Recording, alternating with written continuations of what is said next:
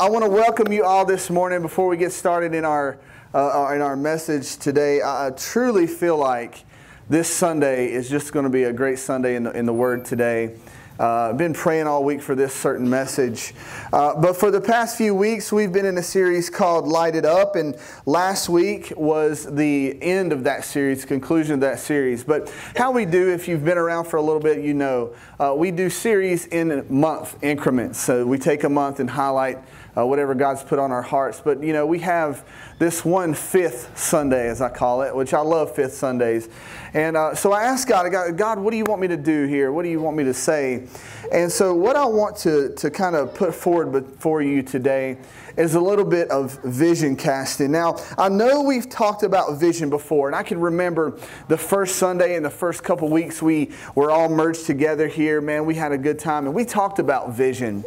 We talked about what God wanted to do in this church, in this body, where we have just been, it's almost like a rebirth, if you will. We're fresh, we're ready to tackle anything. And so we talked about how Moses was led to the border of the Promised Land. Everybody remember that? It was called the Promised Land. We talked about how Moses, they led him right up into the border.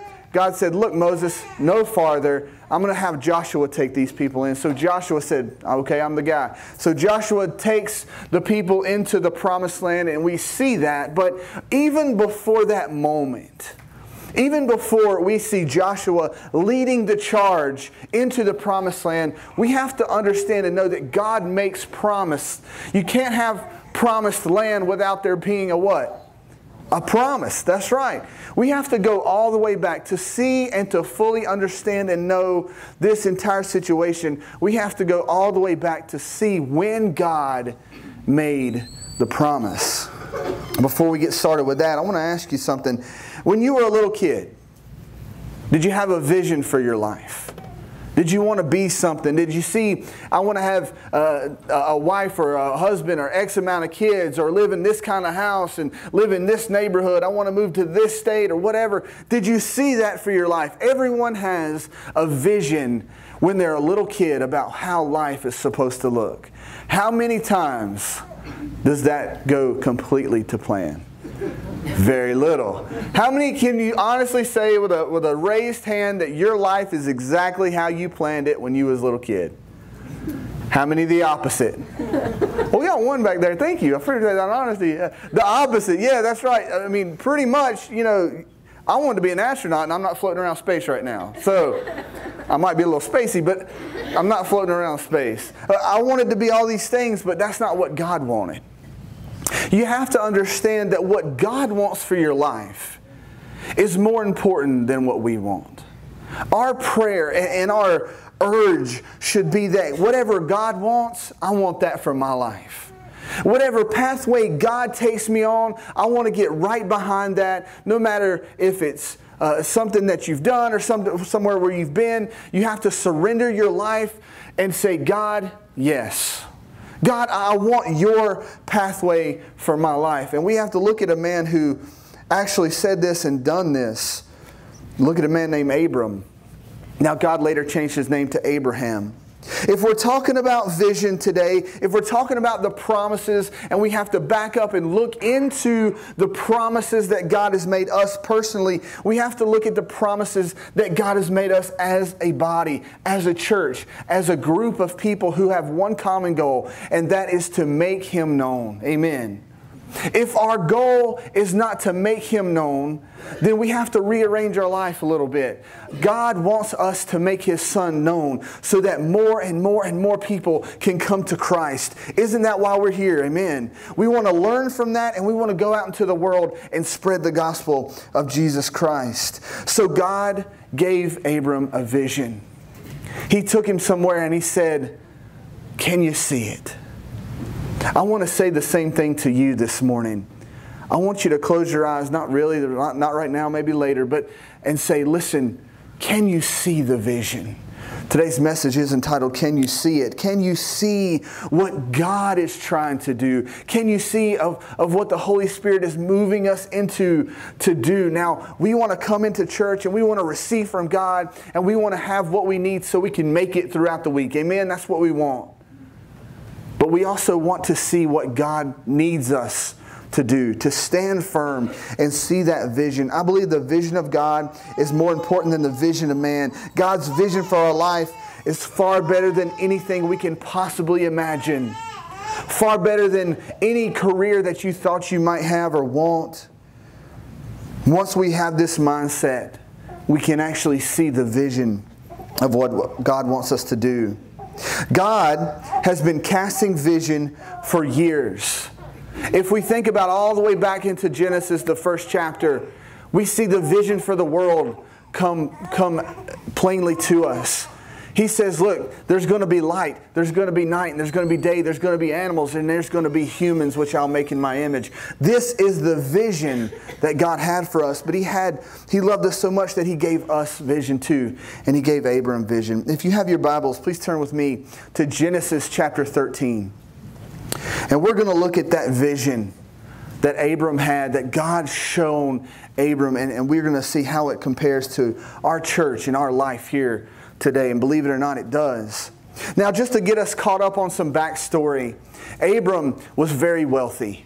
He had a lot of cattle, he had a lot of things, and he had a lot of people working for him. But his nephew Lot also he was a very wealthy man. He had all these things. And they were living in the same land. And so they had all this land spread out before them. So Abram goes to his nephew and he says, look, nephew, I want you to go out, and so you'll have room for your things, and I'll have room for my things. You get first pick. So Lot, being young and maybe inexperienced, he said, I'll take the best land. And so Lot goes out, and the Bible says that he goes into the best lands, and he takes all of his things, and he moves. And so all of a sudden, Abram's left there with the not so good land. But we have to understand this was God's plan. Genesis chapter 13, verse 14, it says this: after Lot had gone, the Lord said to Abram, look as far as you can see in every direction, north and south, east and west. I am giving all this land, as far as you can see, to you and your descendants as a permanent possession. Everyone say permanent. Permanent possession. And I will give you so many descendants like that, like the dust of the earth. They cannot be counted. Go and walk through the land in every direction, for I am giving it to you. So Abram moved his camp to Hebron and settled near the oak grove belonging to Mamre. There he built another altar to the Lord. I would like to have been there when God shows up. Amen? I mean, imagine at that moment. Abram's standing there, his nephew just moved, he's standing there with all his things, and he goes, God, what do I do now? And God takes him, and I want to say, if He showed him all the land that he saw, if he had a vision, he must have been really high up on a mountain maybe, or up on a really tall hill, and God says, listen, look all over the place. And he spins, and he says, I'm giving this to you. If God took you to a mountain and He said, listen, fill in your name here, I am giving you all of this, my mom would be like, what's the taxes? What are the taxes on all of this? This is a lot of land, God. I appreciate this, but it's 2018. You know, Trump will be knocking. You know what I'm saying? I mean, they'll be there. And so, but that was before all this. And so he goes, listen, I'm giving you all this, but I'm not only giving it to you, I'm giving it to your descendants. I'm going to give this to you. So go and walk around. See the possession. See the land that I've given you. See everything. Can you see it, Abram? Can you see what I'm about to do?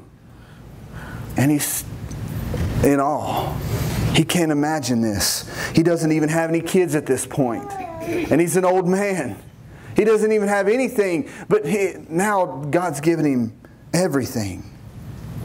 What God is doing here is giving Abram a vision. Everyone say vision. He's given him a vision of the present and the future. This is yours to take. And then he goes on to say that he's not only given the land to Abram, but he's given it to his descendants, and that's important. And he said they'll be like the dust of the earth. Anybody ever dust in your house and go, man, there's a lot of dust here? And that's how many descendants Abram had. You know, and so you have to think about this, man. The Bible is very plain and specific. And it says they'll be like the dust of the land. All over the land, that's how many descendants are. And we know from our song, Father Abraham had many sons. Right? And we know this. And we know, but he didn't know this at the time. We are on the other side of the vision. We know that that land belongs to the Israelite people today. Amen? They have occupied the land, and 400 and whatever some odd years later, they came into this land and they occupied it. Joshua led them into the land. After all these years, this was the vision. Whether we realize it or not, the same type of thing is happening to us here at Overflow Church. God has given us a vision. Given us a vision of what this body is to look like, what this building is to serve as, what this land will do for the kingdom of God. Amen? That's right. You know, we're going to be here on October the 20th. And we're not just having a car show to have it. We want to build a playground. We want to build something for the community. And as people come in from the community, we want to be here to share the gospel with them. They may just think, well, I'm just taking my kids to play on a playground, but man, we're going to meet them with the Word of God. We're going to meet them there. So everyone here should not be praying for a playground, but a place where they can meet Christ. Amen. Amen. That's the vision. It's not just to have people. There's parks everywhere. You can take your kid to anything. But we're going to have a place here that we're going to pray over and hope that people come in from the community. And we're going to bless them. God has taken us and He has said, this community, this property, everything here, these people is mine. And I want you to do the things that I want you to do for them. And I want you to spread the news like I want you to spread the news, not like we do. We have to surrender our own wants and our own desires and replace them with God's. Amen. Amen. Amen. It's one of those moments where He's given us this vision and it's so clear we just have to jump on it. I think we're ready in some areas and not so much in others. I want to explain myself today. I want to stop and take a second, not to preach a series, not to continue on a vision series, but to just cast a little vision for us. What is Overflow Church going to look like in the next year, in the next 5 years, 10 years, 50 years? What kind of legacy are we going to leave for the future generations who's going to come into this building and experience God like never before if Jesus tarries? Amen? Now we have to remember also another promise He's given us, that He's coming back soon. I believe in that promise, don't you? I'm waiting for that promise. And it said the dead in Christ will rise, and then we'll be caught up in the air, the ones that's left around. That's the gospel of Christ. But until then, we have to keep the vision alive. Amen? I think we're ready. I think we're ready to move forward on so many things. I'm going to go over what I believe should be our top priorities moving forward in the vision for this church. Some are spiritual. All of them are spiritual. Some are physical. Some of them are both. And we have to understand and know that this place may look differently. What we're going to improve on is what we're going to improve on to attract the people of God, or attract the people who aren't saved, so they may be people of God. I want to take just a few moments today to understand and let us all understand, though, to cast a little vision today. The first thing I want us to see and what we're going to do here is we're going to honor the past. Amen? We're going to honor the past. What does that mean? We here at Overflow Church have been blessed with a rich history and culture, with a embodiment of the community for so many years. As long as Bethlehem Church was in existence, and now Overflow Church continues that torch and moves that torch on into the future, we want to honor what God's done here. We want to honor what God has done in all of everything coming together. Some folks who have been here for years have seen the good, the bad, and the ugly. Amen? The wins and successes and the losses. We've all noticed it. We've all seen it. But the wins and the successes have been the blessings that come from God. We can honestly say that some of the losses have been blessings as well. If it weren't for some of the losses that we've had in the past, we wouldn't be here ready and have the mindset that we have to move into the future. Today I want to announce that we are going to construct a history wall. What this church has been through, the successes in this community, and it's going to be in the back corridor here, right outside the bathrooms. What is a history wall? A history wall is honoring the history of Bethlehem Church from September the 14th, 1913, all the way to this date. We're going to honor that history. We're going to look and see what this church has done. What our church has done up until that merger and that where Overflow Church came from. This will be the same time spanning over 100 years to the present date. We're going to honor the history of Overflow Church with some pictures and some items we've gathered along the way. We have several items around this church that we're going to have displayed so that people who come into this church know that there is a rich history here, and that we're going to honor that history and honor those who've gone on before us to plan for the future, to make ways. We're going to be reminded where we came from. If you forget where you came from, you're bound to repeat bad history. Amen? History's willing to repeat itself, especially when the devil's in charge. They want us to repeat these things that's failures. But what is a failure? The mindset of a failure is never what we think a failure is, what God thinks a failure is. And we may think something's a failure, but God says, no, that's just a part of my plan. We have to get in line. We've been let down by people before, amen? We've been let down by past leaders. But we are where we are because of their failures. Their failures is God's successes. Amen? We want to honor the history of this church, the good stuff. We know that people make mistakes and they make the wrong choices. But it's our job to honor God and what He's done to advance the kingdom of God. I believe the pews that are full today are the successes that God's done for this church. Amen? When we merged, one of the top things I heard was, we would like children in this church again. Baby, we got them. All right? And some on the way. Amen? So prayer answered. What I would love to see is a children's ministry busting at the seams. Is a influx of workers going, yes, I want to help out in that ministry. I want to see these things because we honor the past. We have the room. Amen? Let's use it. Let's honor the past. Let's say thank you for this building that we're in. Every time we walk into the doors, we say, God, thank you for a church. Thank you that we're not meeting in a tent and it's December. Amen?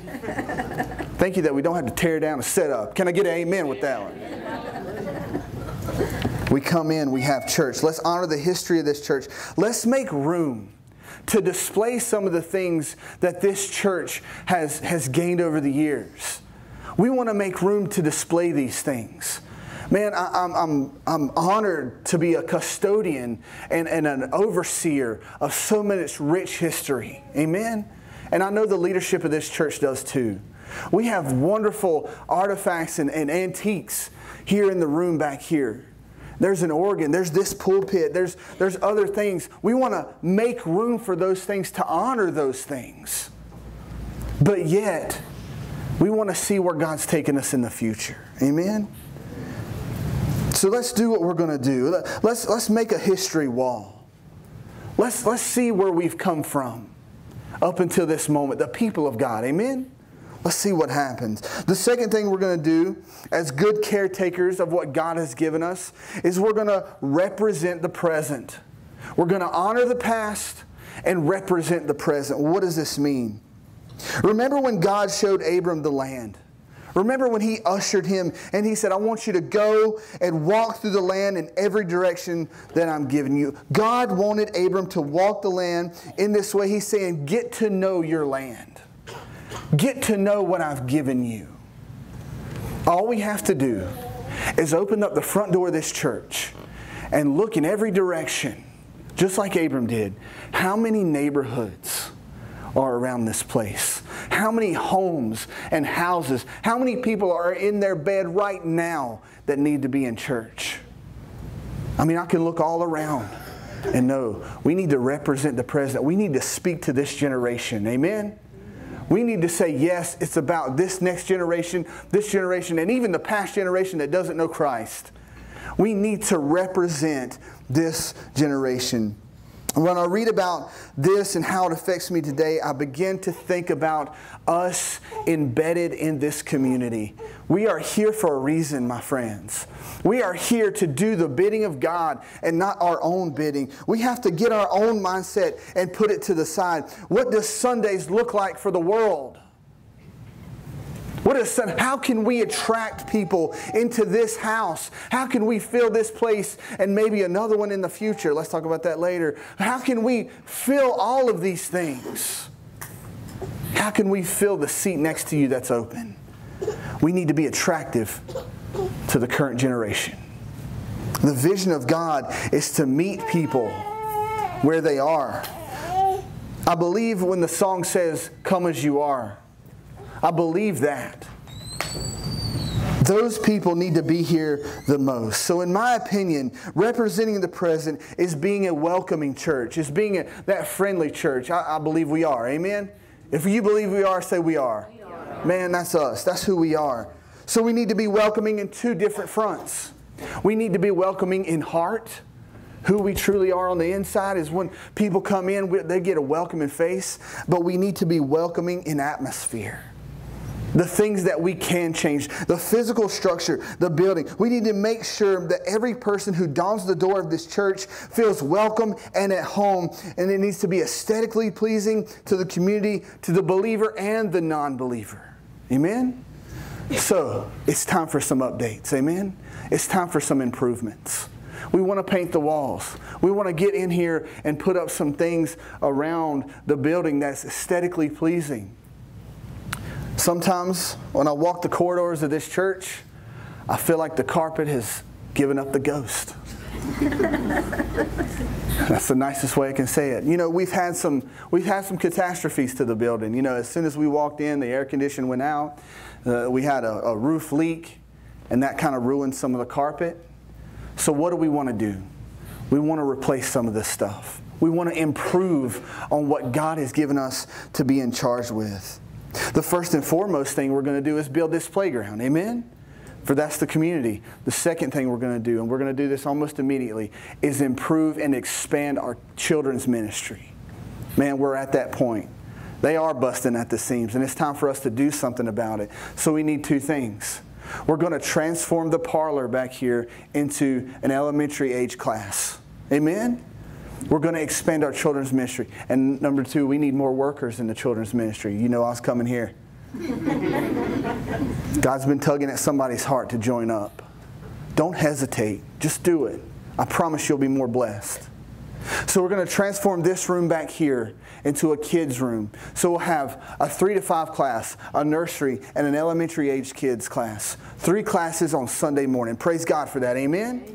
I want to expand on that. The more the future looks for us, the bigger we grow, we're going to have to even separate them into maybe 2nd and 3rd grade, 4th and 5th grade, and continuing on. I want that for our church. Amen? Man, I want that.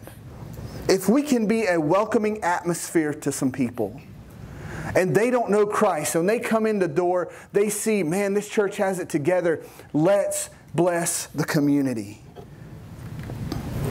Also, improvements are being made to our foyer. We're going to make that a more welcoming area. Well, how could it be more welcoming? Believe me, it can be, and anything can be improved. Amen? We're going to set up a welcome station. So when new people come into this place, they'll go right to the welcoming station. Our greeters and guides, they're already ready. They're ready to send them to the right people at the right time. So when they come into a welcoming station, they're going to know more about our church in 5 minutes. They're going to come in and sit down, experience worship, experience God, and then that person is going to bless them on the way out and say, we hope you enjoyed our service.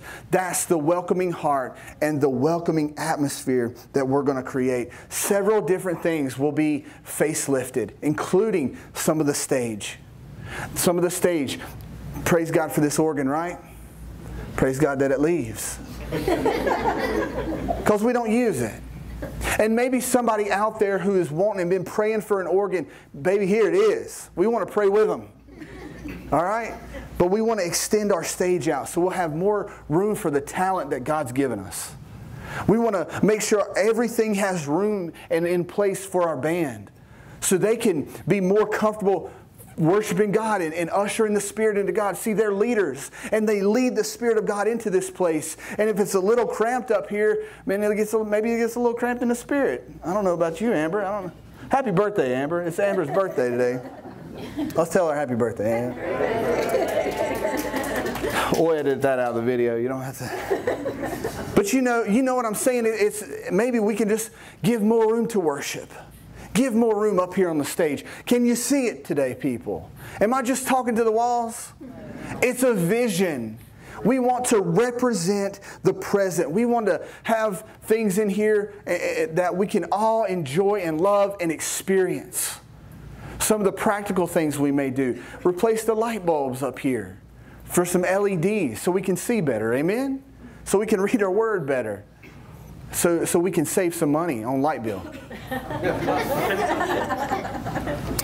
Things will begin to become facelifted. Things will begin to look aesthetically better around here so we may attract those in the current generation, the past generation, and the generation coming up. Amen? That's who we want to attract everybody. So our stage will undergo a facelift and improvement, moving things to their proper position to make room, to honor things, shuffling things around. This is not a bad thing, people. These are improvements to God's house. If you walk into a restaurant that's updated and fresh, man, that's good. If you go and somebody's house looks like Chip and Joanna just left, all right? That's good.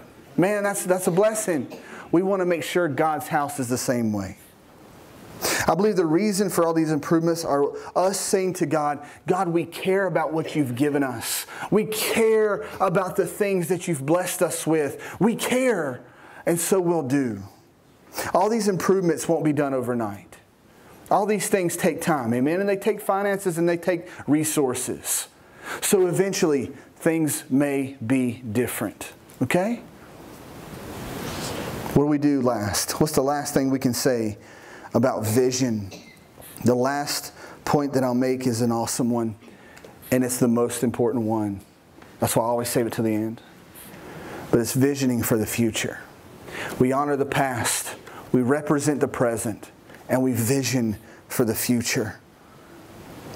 We get so wrapped up sometimes in the here and now that we forget about the future. We forget about the things that's coming up behind us. We forget about how things are going to be.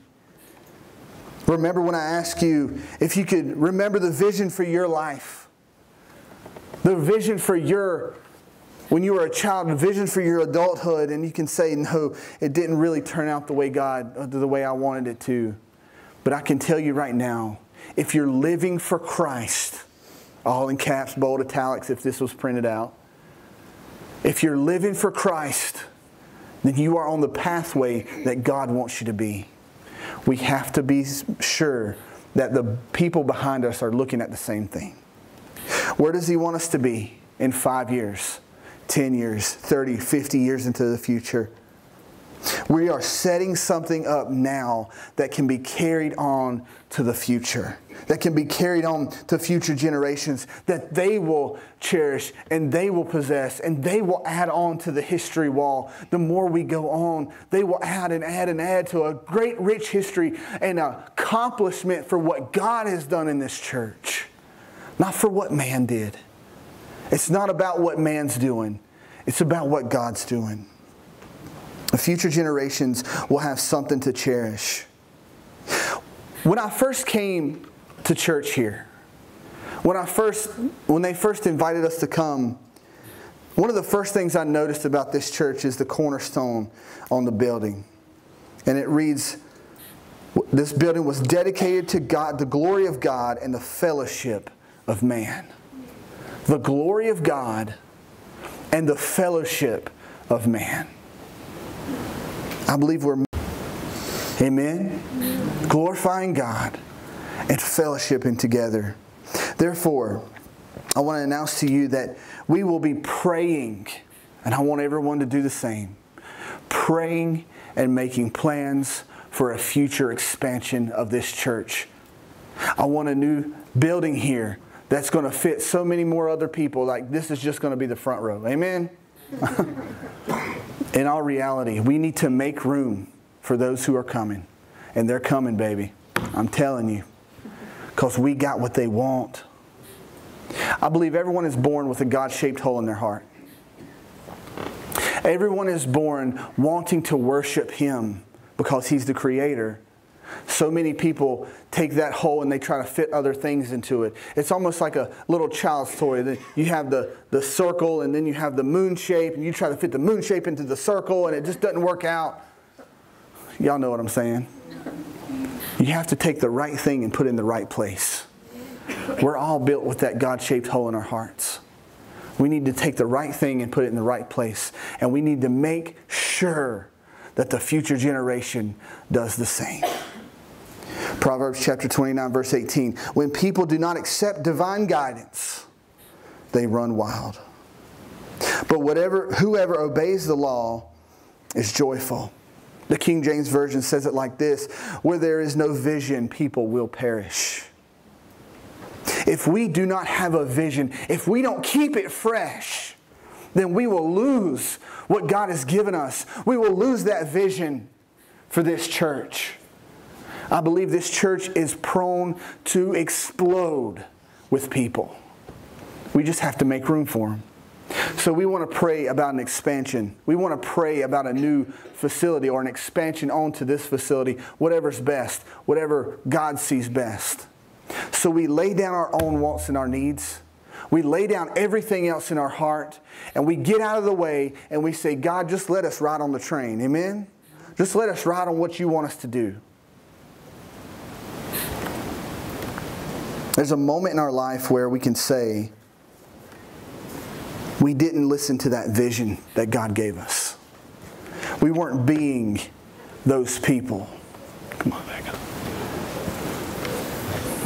I can say in my life, I can give you examples, and I can talk to you and I can tell you stories where God told me to go left and I went right. God told me to stop and I kept going. God told me to go and I stopped. And I failed to see the vision in my life. Where there is no vision, the people will perish. That's what happens, and unfortunately, that's what happened to many churches in the community, people that I know.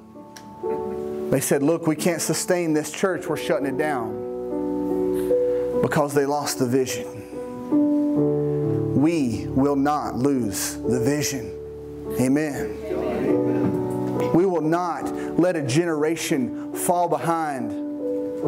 We're going to be a powerful thing in this community. We just need to be set up for it. Amen? Let's all stand. Nothing wrong with improvements, if they're improvements. I want to have our prayer team come on down right now. What about your hearts? We talked about the building. We talked about what's going to happen here. We talked about all these things. But if we're not in the right heart, we're not going to catch this vision. Maybe today you have walked into the house and you've got a lot of weight on your shoulders and you just didn't really want to focus on the vision. You don't really want to talk about this stuff right now. You want to talk about what you got going on in your life. Well, I want to talk about that too. And so do these people right here. We want to pray with you. And we never let an opportunity go by where we don't take that spot and we pray and we seek the vision of God in our life. So we want to take that moment right now. They're going to sing. If you want to sing, that's fine. If you want to pray, come on up. Don't be embarrassed. Don't be ashamed. Because we're here to pray for you. Amen? Let's pray.